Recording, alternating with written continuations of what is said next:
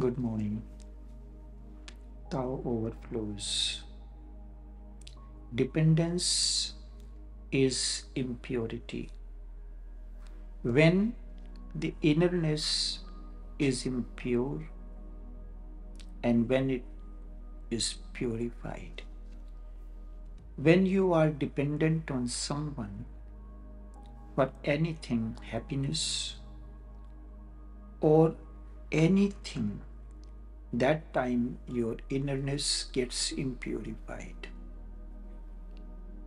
We depend on others for happiness and other kind of benefits.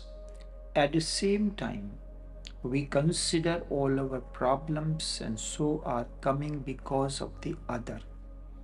In that situation, your innerness, your heart gets impure. Dependence on the other is impurity. And in deeper sense, any sort of dependence on the other is sin. But there are certain sins that we have socialized. We have given a social sanction, just as we depend on others for our happiness. We consider others as responsible for our problems in life. If a man thinks that today I will go to a prostitute or to someone else, then there seems to be a weakness in the mind and he thinks that he is committing a sin. He thinks if I go to my spouse, then the mind does not get weakened. Going to the prostitute, the mind feels different than going to the wife. Because the relationship between husband and wife has been given social sanction. And going to the prostitute or the other person, there comes a weakness because this particular aspect does not have a social sanction. It is an individual choice. An individual choice in which the whole society is not cooperative. You are going alone. When you understand this in deeper sense, then he has to understand the moment I am going to someone else or dependent on someone else for my happiness of any kind, whether that person is your spouse that has been given social sanction, or a prostitute, or a friend, or you are standing at the doorstep of someone for getting some assistance, that very moment soul gets impure. It may not seem, you may not observe it. After, when such habits continue for a long time, there comes a sort of blindness. When you go on repeating the same thing over and over again, so there comes a mechanical process that becomes strengthened.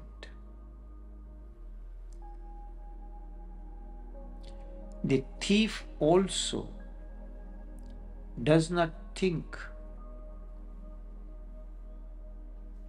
that what he is doing that is causing weakness or it is sinning.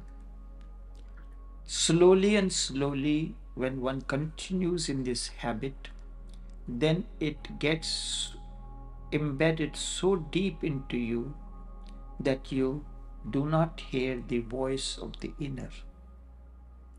And then the day you are not going to commit the same mistake, if it is a thief, if you are not doing that, then you will feel that something is wrong going on. Something is wrong. Then impurity seems to be purity, and the odor, the bad smell, will appear to you to be the fragrance.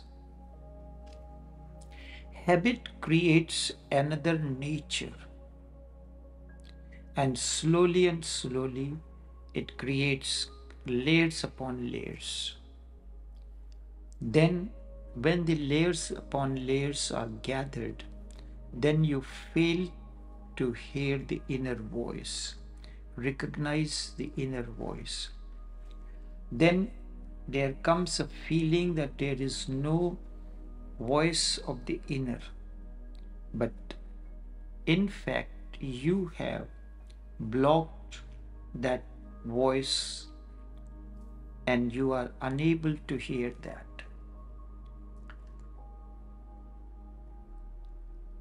The soul still speaks, but in a very low voice.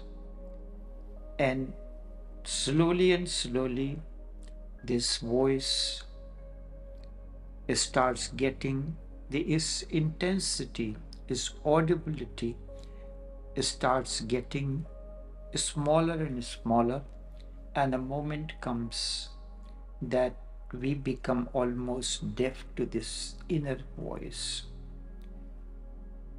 And it is because of the constant habit that has been creating layers upon layers on your audibility. Then a moment comes when you do not hear the inner voice at all. In everyone there comes an inner voice. To accept it or not to accept it is your choice. Then in that situation you ask someone that guide me whether this is right or not. You have failed to recognize your voice of the inner, and you're depending on the others. The process of awakening is you are listening to your inner voice, the voice of consciousness, and your every step that you undertake in life is guided by that. When you are going to do something for the first time, so before you enter into that or before you do that, you should look into whether this particular act or this particular thought is weakening your consciousness, or is it giving strength to it? Anything that gives you energy, which increases your level of energy, and this energy, this overflow of energy you feel from within, and you feel energized within. It is that not this energy is coming from food or anything else. It is the inner mechanism. When that energy begins to overflow, there is a state of blissfulness in doing a particular act. You feel fulfilled, overflowing.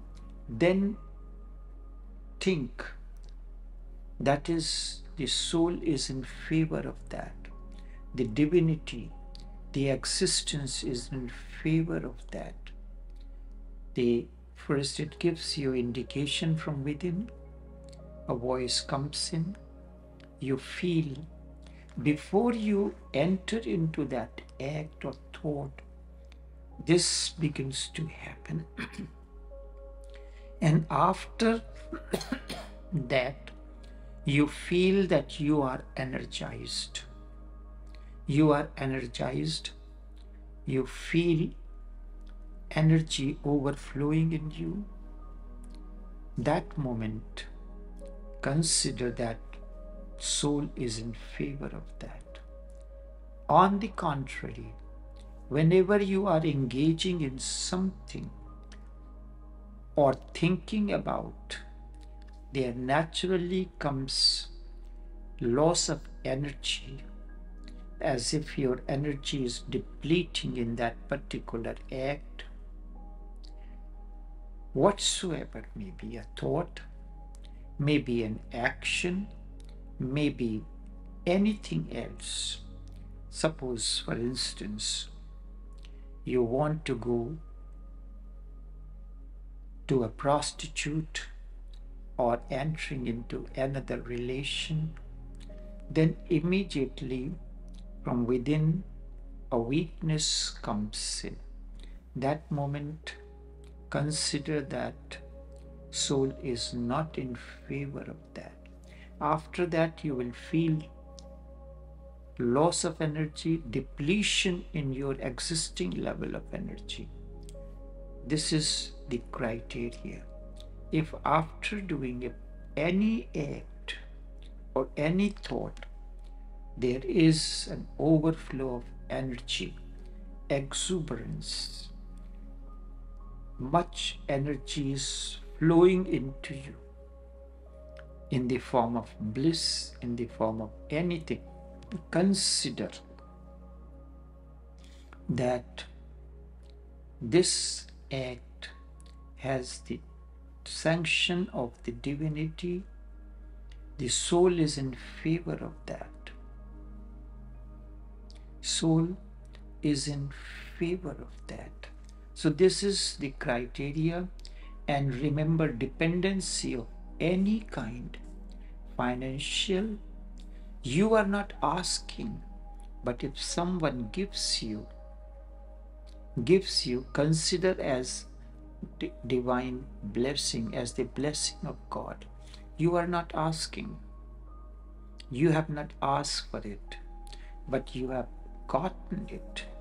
So dependency, remaining dependent on anyone for anything, financial or your own happiness, your blissfulness, joy, or anything, is impurity.